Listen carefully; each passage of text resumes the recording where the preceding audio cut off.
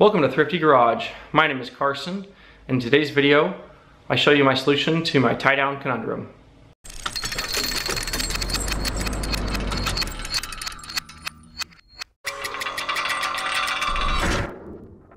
If you saw in a recent video, I installed some flush mount tie-down hooks in my enclosed trailer, and the tie-down straps that I've been using are not working. My mower is moving around too much and it's causing the hooks to come undone and then the mower to become loose and move around. So I've been looking for a solution for that, and I think I've found it. And this is my solution. This is called a shock strap, and it's I believe this is a polyurethane bushing in the middle, and this will stretch out when you tighten this down, and that allows for suspension. It prevents your load from coming disconnected. As with all of my reviews on Thrifty Garage, this is a complete and unbiased opinion on this product. Full disclosure, I did purchase this product with my own money, and wanted to try a couple different variants, test them out, and see what works best for me and my application. Least expensive option is this 10-foot red cam strap. This is $19.99. Next we've got a 7-foot ratcheting strap, which is $35.99. And last we've got a 7-foot ratchet strap, which is $45.99. And you can see there's a $10 difference between these two here, and the difference is in a higher quality ratcheting mechanism is where the main difference is that I can see. So both of these have a 1,000-pound working load limit, and that's going to be your weak point. It is obviously a much more durable looking. The size of the shaft here is like twice the size. I actually like these little handle ones, so I thought maybe this would have a roller on it, which it does not. But just having the bigger ratchets and the bigger teeth, they just tend to work better, so I'm sure that's going to make a difference. We've got a $15 difference between these two, and obviously we upgrade from a cam strap to a ratchet strap. And this just has that direct link there with the shock strap, 500-pound working load limit. There is no nylon strap connecting the two.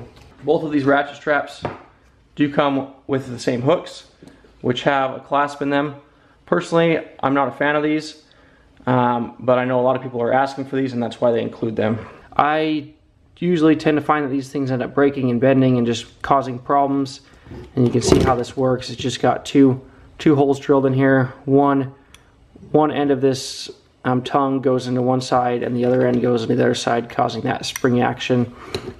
Also included in these straps is some nylon webbing with a loop on it, and that's for a soft hooking application. So if you've got handlebars on a motorcycle, or just looping it around a rail on a trailer, that's what that is used for. So these are a good length for that use.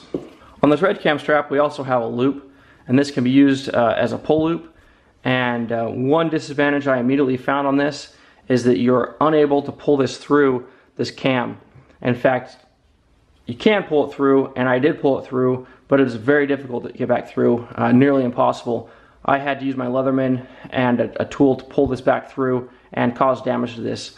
I talked to ShockStrap, and they said the best way to insert it back through this is to cut the strap and to use heat to singe the nylon, and then you can put it through no problem, just like any traditional cam strap. I'm going to assume that this is sewed after assembly, and this is probably not going to be a problem for most consumers, because they did say at the end of August this year, which is 2019, they will be discontinuing this loop and just have a traditional cam strap where they've just got a tab on the end. One interesting fact I learned in speaking to Fred from ShockStrap is that current version of the cam strap is made in Taiwan, and their new version is going to be made in the USA. In addition to being made in the USA, sounds like they're going to be discontinuing this type of end, and they're actually going to be using the end with the clasp on it. You might be wondering what this odd yellow thing is, and this is what they call a strap latch. So this enables you to perform the same function as this clip. And the way to do that is you hook it on whatever you're hooking it on, and then you stretch it out. And you have to stretch it out pretty far, but you stretch it out, and that allows you to hook onto something and it won't fall off. So kind of a neat invention that you haven't seen in the industry, which is pretty nice as well. Really, I think ShockStrap here has found a lot of solutions to problems that have existed for a long time. To be honest, they haven't been very mainstream, at least in my knowledge. Unbeknownst to me, they were established in 1998, and they supply many military applications and other large corporations in their strap solutions. As with any nylon strap, you're going to have some stretching occur, and whether it's a solid load or a load that has suspension like a motorcycle, those loads tend to either bounce or the straps stretch out to the point that the hooks come undone. So this is a good solution for that. Obviously, I needed a solution in my trailer, and I really think that this is the solution. I will say these straps are rather expensive in contrast to what else is out there on the market. A few months back, I did a review on these 40 extra mile ratchet straps, and at the time these were $20 for a set of 4. Looks like currently they're listed at $40, and they're discounted down to $25 for a set of 4.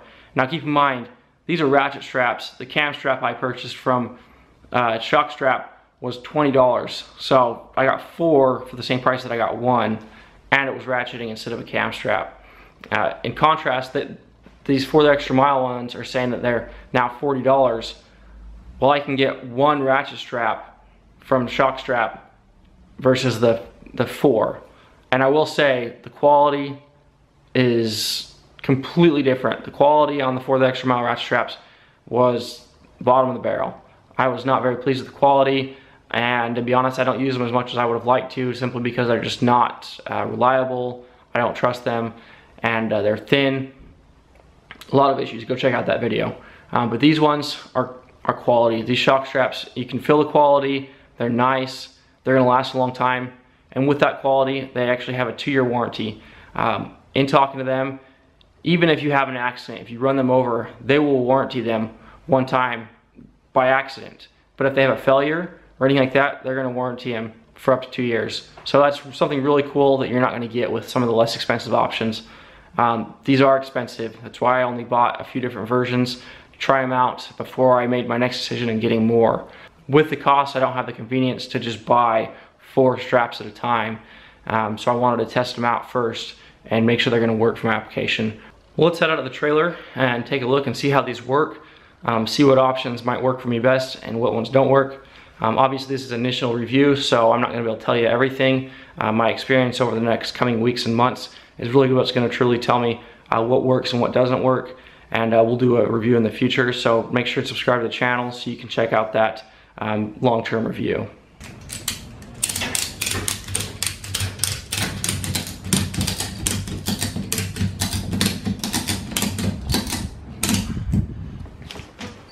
Here's with the shock strap installed.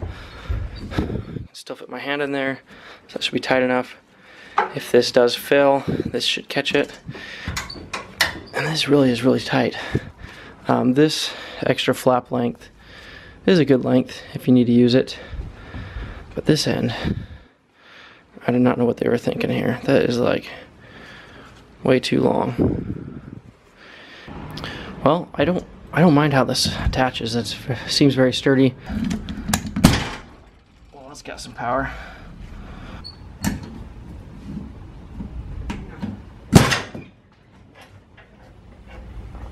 So here's how I've got these straps mounted. I ended up using the loops on these, which actually worked out perfect. I was trying to hook it on these casters, and it just wasn't working out. So here's the most expensive strap. It's got this really nice label on here that shows you all the specs.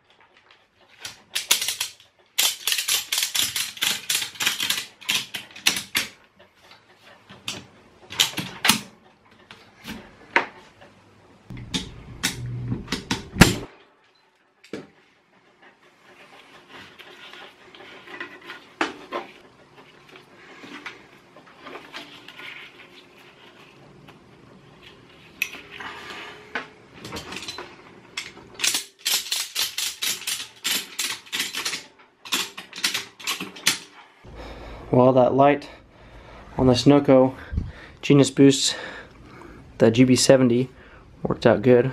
Got a future review video coming out on this. Okay, well now we've had a chance to see these in action. I'd love to hear your comments and questions. If you have any, leave them down in the comment section below. And thanks for watching Thrifty Garage. Please like, comment, and subscribe. I will say, these are not as pretty to roll up. They are not as easy as most of my ratchet straps. Most of my straps I can roll up pretty nicely, but because we've got this extra shock mechanism in here, it's just more bulk to roll up. So one con to be mindful of amongst all the pros. Okay, Google, what is a conundrum? Here's the definition of conundrum: a confusing and difficult problem or question. There you go.